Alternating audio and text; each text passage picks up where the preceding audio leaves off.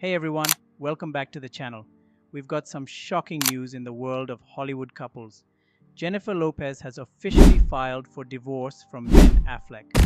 While some might say this was inevitable, there are some major twists that make this story even more surprising. J-Lo filed for divorce on Tuesday in LA County Superior Court. But here's the kicker. She didn't use a lawyer. That's right, Jennifer filed pro per, which means she did it all by herself, without any legal representation.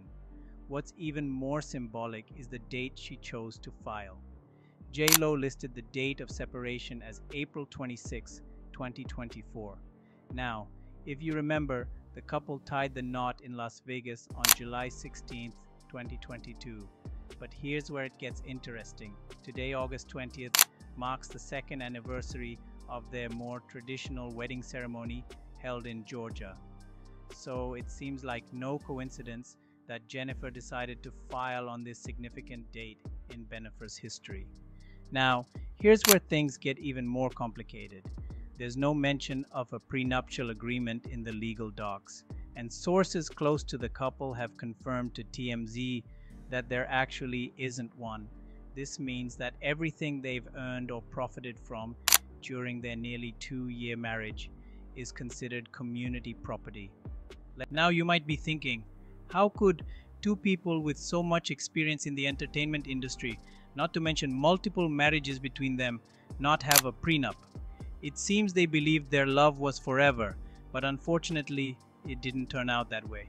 According to the documents, Jennifer has waived any request for spousal support and is also asking the judge to deny Ben the same. Since they don't have any children together, there are no custody issues to sort out. But here's the final twist.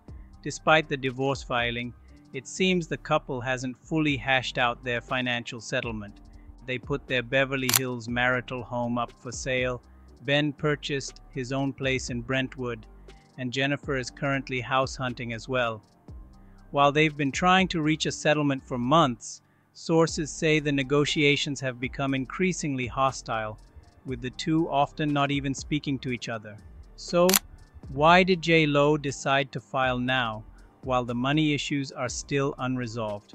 Well, even though filing first doesn't matter legally in a no-fault state like California, sometimes the person who files first can gain a PR advantage. That's all for now. Make sure to like, comment, and subscribe for more updates on this developing story. Let us know your thoughts in the comments below. Did you see this coming, or are you just as shocked as we are? Stay tuned.